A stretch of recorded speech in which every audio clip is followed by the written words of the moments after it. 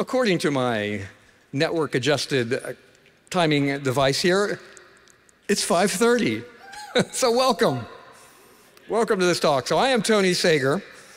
Thank you for being here. I'm really honored by your presence. So my first DEF CON was in 2007. I know at this point in the day, right, your brains are full, your stomachs are empty, your thirst is like up here, you're getting tired. So I really appreciate that you'll spend the end of your day here with me.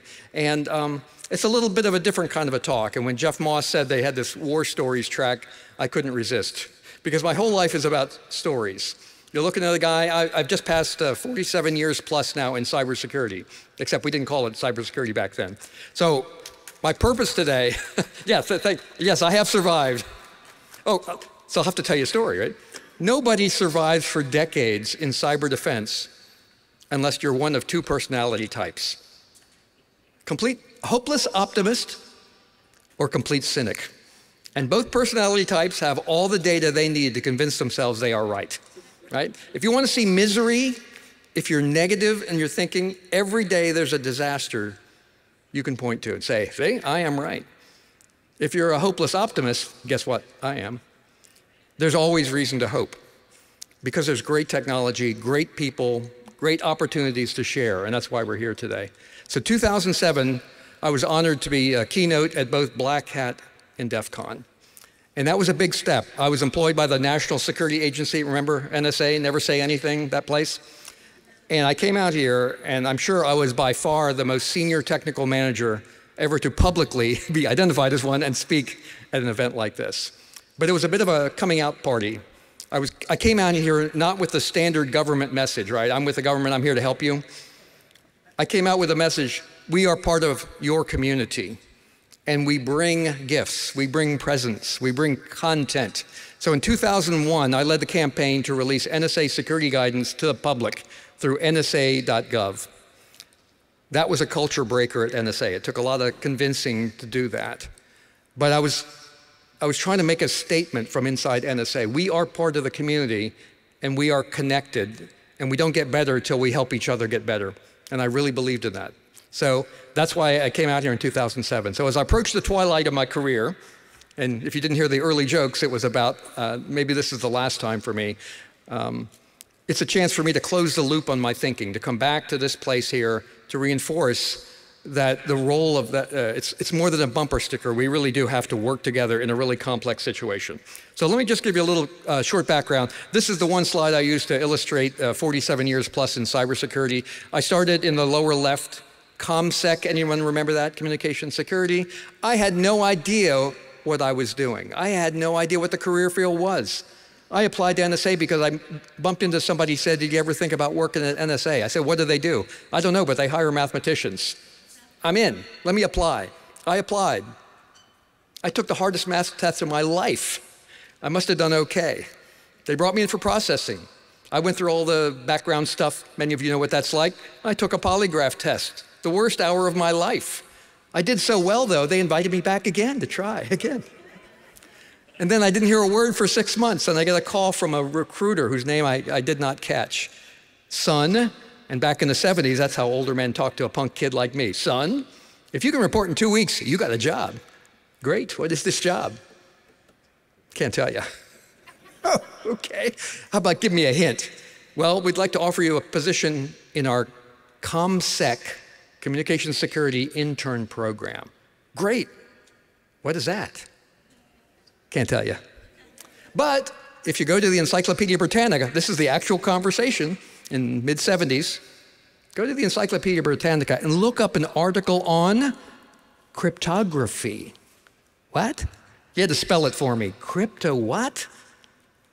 He said, yeah, and that'll give you an idea what you're getting into. Hey, but this job offer is only good for 2 weeks till the end of the fiscal year. Just give me a yes or no. I said, I'll see you in 2 weeks. I don't have another job. So I showed up at NSA. I'm a ComSec guy, working with some of the most amazing, brilliant mathematicians you'll ever bump into. Like you'll never bump into them because they're so weird. And what was the job? I came into NSA. When you think of NSA, you're thinking of spying, right? You're thinking of intelligence agency. There's a little tiny sliver of it that works defense. If you're in a defensive role and you face an existential threat, right? Someone who means you harm, to take you off this earth, to cause you great distress, but you don't know much about them. What do you do in order to manage that risk? You hire a bunch of wonks like me to sit in the back room and pretend to be the bad guy, right? Before there was red teams and penetration testing and zero-day finders, that's how governments looked at this problem. And whether it was high consequence things like nuclear weapons or cryptography, that's how someone like me got a job. So I had a really odd career at NSA, 35 years in defense. All of it in a subset of that in vulnerability analysis, finding flaws in protocols, mathematics, systems, software, hardware, signals, chemistry, the kind of work that many of you do, right?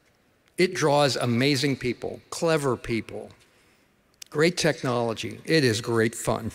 But I'm one of the few lifelong folks who've done this that can say, I lived inside an intelligence agency, the biggest attack engine maybe in the world. So that's what the talk is about today. A few lessons learned, right? A few observations. How did that shape the way that I think about defense? That's what I want to share with you today. I won't go through all this, the jobs that I had. Those are actually all names of organizations that I worked in. So ComSec became information security. My life changed in 1981 because I switched from math to computer science. Some of you are probably my generation, because NSA would buy me an Apple II Plus to have on my desk for work. Oh my God, that was the coolest technology ever. I was hooked forever. And so moving to computer science with a background in math let me ride the wave that we now call cyber through all those jobs. So here, I'm going to share a couple, just rapidly, some lessons learned from my decades in this stuff. In cyber, this sounds like a bumper sticker, right? In cyberspace, we all have more in common than different. But it's true. We are all deeply connected, and we can't avoid it. And therefore, we have to behave like it. But most of our security industry is about your enterprise defending yourself. That's a loser strategy. I'll talk more about how we need to think of this nationally.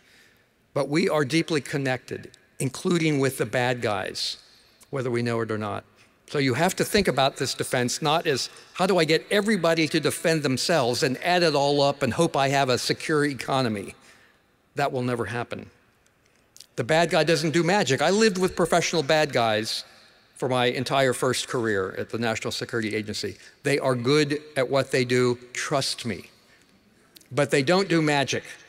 And if you treat them as magic, right? Oh my God, we can never defend against the nation-state adversary. Oh my, if you treat the attacker as a magician, you have only one defense: to hire your own magicians, to do your own magic. And that's a loser strategy, right? So I'd had bosses who looked around, who are the scruffiest looking people in the room? Nothing personal. They must be the smartest. Tony, an exact quote from one of my top level bosses: go hire me 50 of them hacker kids so we can figure this problem out. Sir, be careful what you ask for. We're building a new professional science here. And so scruffy doesn't always mean super smart or super productive, sir. But a lot of folks didn't get that in those early days. But bad guys don't do magic. They have a budget. They have a boss. They have their own risk model. They don't like to get caught. They don't want to spend more money than they need to. And the more you understand about the bad guy and the environment he operates in, the better you are able to design your own defenses. Knowing about flaws doesn't get them fixed. And this is a controversial one for some of you, because many of you are in this business, right? This whole conference is about this: finding flaws, present at a conference, write a paper, give a demo. Here's my experience at the top levels of the US government for decades. Just pointing out flaws never gets them fixed. Never. You cannot scare people or inspire them with your cleverness into long-term action. The business of fixing problems, yes, it has a technical core, but it's about economics and incentives and psychology and public policy and regulatory environments and the threats of lawsuits. That's what defense becomes. That's what fixing problems requires. So when you create the incredible knowledge of flaws in software or in systems and you demonstrate them, You have to understand you can't just proudly trot it out at an event like this and walk away satisfied. That will never solve the problem at its root. You are part of an information machine I'll talk about in a second. And I know plenty of people of my generation who are still standing on the virtual street corners going, we solved that password problem in 1975 with the Binford 9000, A1 evaluated, blah, blah, blah, blah, blah, you know? You don't want to be that person in 3 decades, right? Ticked off at the industry because they didn't pay attention to your wisdom. You want to be part of the solution. We need the cleverness, the understanding of these problems. But we need to figure out systemic ways to do something with them, not stand on the street corner yelling about get off my lawn and why didn't they listen to me in 1983.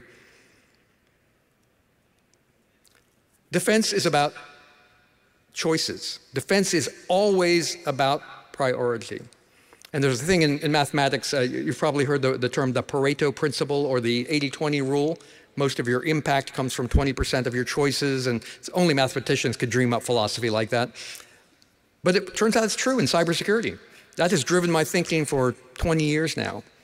The question is, not can you solve the entire problem at once, the question is how do we get started? What is the foundation of good defense? What are the next steps? What can I build upon? If you follow my second career in the nonprofit land with the Center for Net Security, this is a bedrock philosophy of our nonprofit. Do not overwhelm people, help people, get them started, get them the foundation, help them with an on-ramp, a roadmap. How are we going to get there? That's the important part, not the cleverness of stone tablets or multi-thousand page control catalogs. And defense, again, we think of it as technology. Defense is an information management problem. And you need to understand that. Information about flaws has to get moved someplace. It has to be in a form that can be used by someone. It's always about moving information. That's what I came to conclude in the early 2000s. And in this industry, we say, well, if everyone would just share everything they know, we'll all be really smart and wise and it'll get better. That has never worked ever in my experience. Because the verb that matters is not share, the verb is translate. How do I translate millions of data points of badness that I see every day, translate into a relatively small number of positive, constructive steps that help me deal with the millions? You can't deal with millions. And the good news is you don't have to, right? Most attacks are actually repeats of a pattern. There aren't unique magical attacks happening every day. There's millions of repeats of the same garbage happening every day. And so you want to pick those early steps in a way that gives you the most value and lets you build your defenses from a starting point, not try to solve it all in one meeting. And so the conclusion for me was cybersecurity is not an event, it's not a technology, it's not a training thing, it's all those, plus it's an information machine. A machine powered by the kind of analysis that folks like you do, the information that you understand about ways to break, but it's just a starting point. And so this machinery of who can translate, where is the optimal place to solve a problem? I concluded long ago, it's not where you find it. We find it in the lab, we find it in real life, but it turns out, at least at any scale, problems are almost always best solved somewhere else. In policy, in acquisition, in configuration management, in identity management across your enterprise. That is the solution space that will stick. And so the key is the understanding you gain from flaws has to be translated into information that helps people do those things better. Manage configurations, set up their systems, train their people, and so forth. So that takes more than, no one of us has all the knowledge to pull all that together. So a couple other things. So the National Security Agency. So how did this warp my thinking? So NSA, right? And some of you know the joke, NSA, the acronym means never say anything. Ha ha ha. It's also the name of my classic rock cover band, by the way, if you ever want to come here. If you ever see a band never say anything, come see us. We'll hit you with the Rolling Stones and the Joe Giles Band and so forth. But so NSA, you probably think of primarily as an intelligence agency, and that's fair, right? Spying on people. And some of you may find that distasteful. Some of you may have all kinds of things to say. Let me just tell you this. I spent 35 years there, proud to have served there. law-abiding, rule-following, good people doing their best for their country, right? Dealing with a really dangerous world. Whatever you think of this whole business of counterintelligence, intelligence, and spying, you know at its core, the world is a dangerous place. It's not just for the US, it's for every friend, it's for every bystander. It's a dangerous place. And countries will do whatever it takes to get an advantage in that space. And that's the nature of what happens every day around the globe. Spying is a part of our lives. Whether you like it, accept it, or care about it, it's part of the deal. But the other part of the mission, so they would traditionally say NSA has two missions, signals intelligence and information assurance was kind of the way I thought of it for most of my career. Now they really describe it as cybersecurity. So when you put offense in together, what do you get? Well, in the NSA case, if it was a pie, 90% of that pie is signals intelligence, right? Is the spying business, is the attack engine. And then there's a little old folks like me in defense, the 10%. 10% of the people, 10% of the resources, right? Attacking versus defense. That's historically how it worked out. It wasn't a conscious choice to say defense is less important. That's historically how it worked out. But this kind of structure, right, 90 to 10, also drives culture. And for those of you who don't care about management-y stuff, I used to have to, culture is a fancy word for what do people believe? How do they make decisions? What do they think is right? What do they think is wrong? Those are very strong in many institutions, in many companies. In a place like NSA, which is a quasi-military, is a military support organization, culture is incredibly powerful. We spend a lot of time thinking about it, and it drives your behavior. But at some point in the early 2000s, and to give you an idea sort of the different ways that culture can help you perceive the problem, I would use in a speech like this, what I call the NSA Offense-Defense Culture Test. Would you like to take it? Of course you would. And it goes something like this. In a world where we're all using basically the same technology, we're all on the same network, and we are connected into each other in ways that we do not understand until something bad happens, then I can only conclude one thing when I think about defense at the national level. No one gets better until everybody gets better, comma, here comes the test, wait for it. No one gets better until everybody gets better, comma, including the bad guys. So if you agree, including the bad guys, you've probably worked defense most of your life because you recognize we are deeply connected, right? We can't separate, there's no perimeter, there's no border, we are on there. We attack them, they attack us. It's just a constant flow.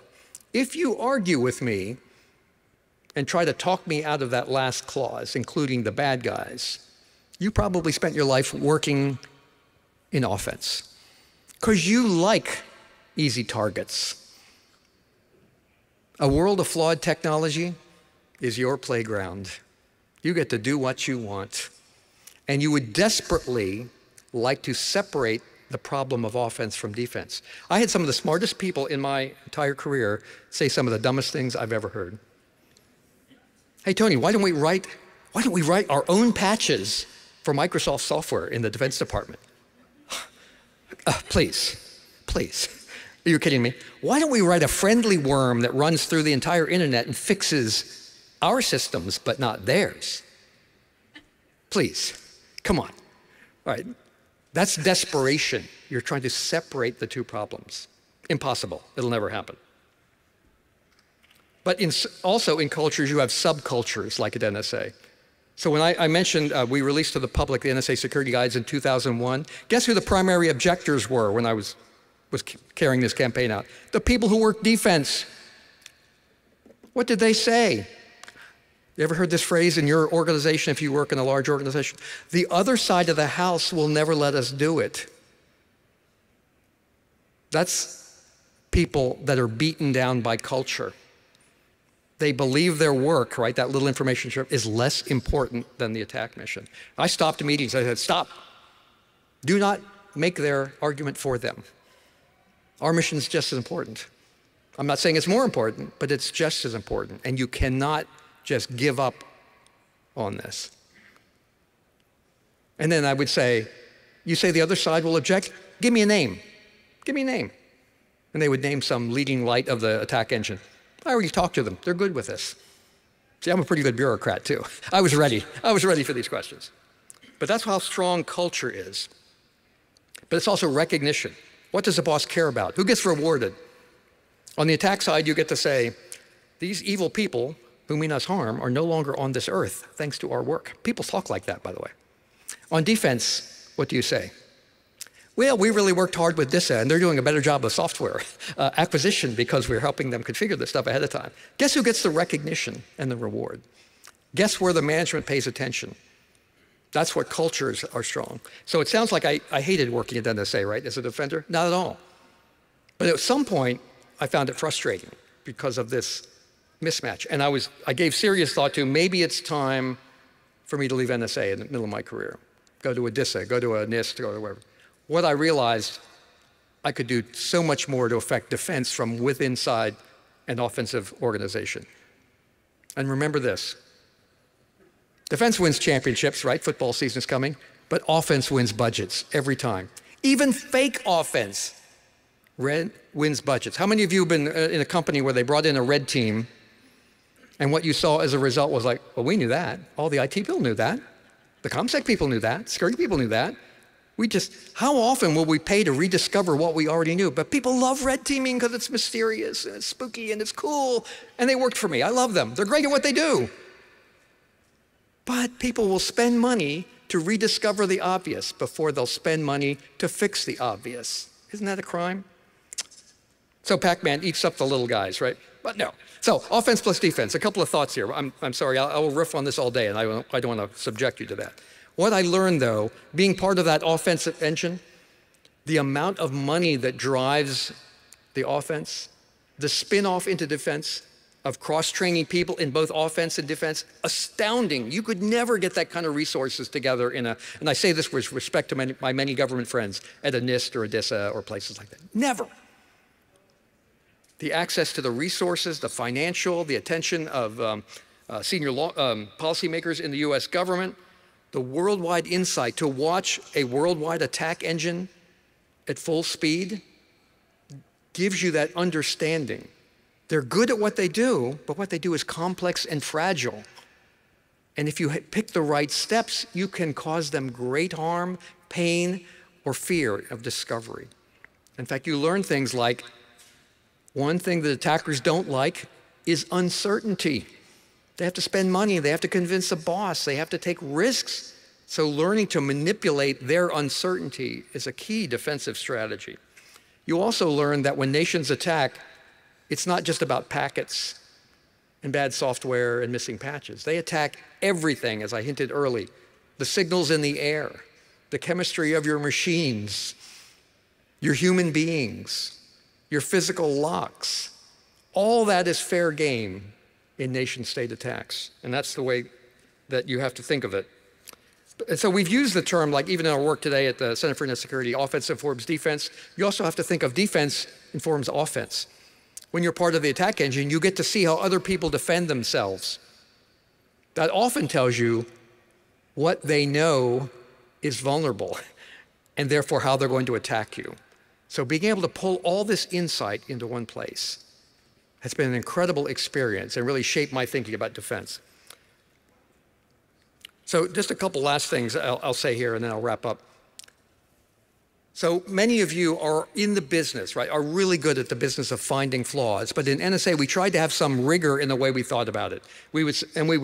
Because people in this industry throw around attack, exploit, flaw, weakness, 0 day, they throw this stuff around without definition. So it all sounds the same, especially to policymakers. This is the sort of scale I used back then.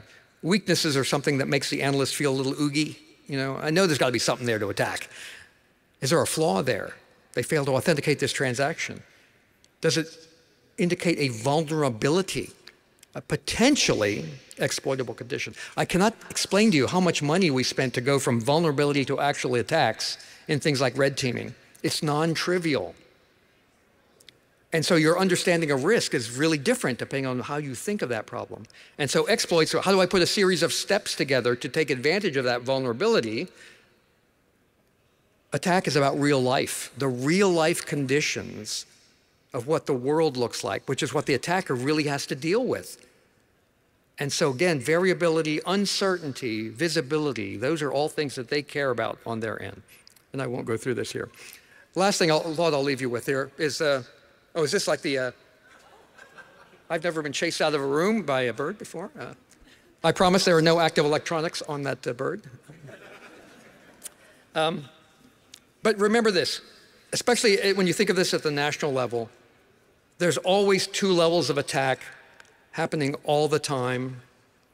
The difference between and we tend to think of this industry as about technical attacks on each other, but the technical attacker, the bird has just left. Elvis has left the building and the bird has left the room.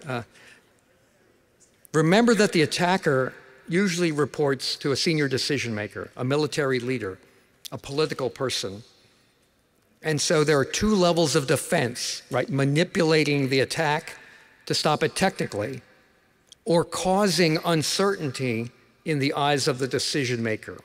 So the decision maker comes to the technical wonk and says, you tell me that if hostility starts, your cyber attack will bring down the radars of that company so they won't be able to, country, so they won't be able to see our planes coming in. You tell me that you're certain that's going to work. Sir, we're really sure. We have tested in the lab several times. You've tested it in the lab several times? And you want me to put my reputation, maybe my life, based upon you've tested it in the lab a couple of times? So that's a second way to manipulate defense, by manipulating the attacker on the other end. All right, so the summary. I spent my life, again, I had the incredible opportunity to serve my country, this 35 years in cyber defense, or help shape, ride the wave, become a big part of what I think the industry has become, do it in a really unique setting, and then recognize that that setting helped shape the way I think of this problem. And my invitation to you, the audience here, you are the information, the creators that can help drive the machine of solutions. But you're not going to do it. It's great to come out here, give the talk, show the demo, write the paper. You've got to find how do you become part of that machine, part of that solution. Whose information, whose hands does it need to be in to make a difference? And you can find your friends in government. You can find them in the responsible disclosure community. You can find them in nonprofit space.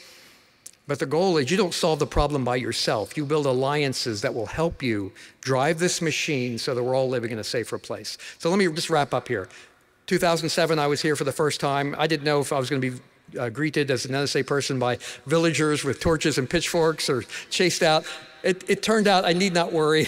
Even at DEF CON, the people were so respectful and thankful that someone who worked this kind of a job from the government would come out to the talk to them.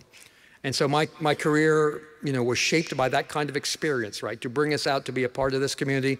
Yes, there have been ups and downs and moments or times in history where it's awkward for industry to work with the US government, et cetera, but at the end of the day, there's so many great people in this industry, government, private sector, academics, independents, nonprofits. I just have to believe, I'm still that hopeless optimist, that we can make a difference in this industry. So thank you for giving me a chance to come out here. Thank you for ending your day here. If you have questions or want to talk, I'll stick around for a few minutes, but thank you again very much.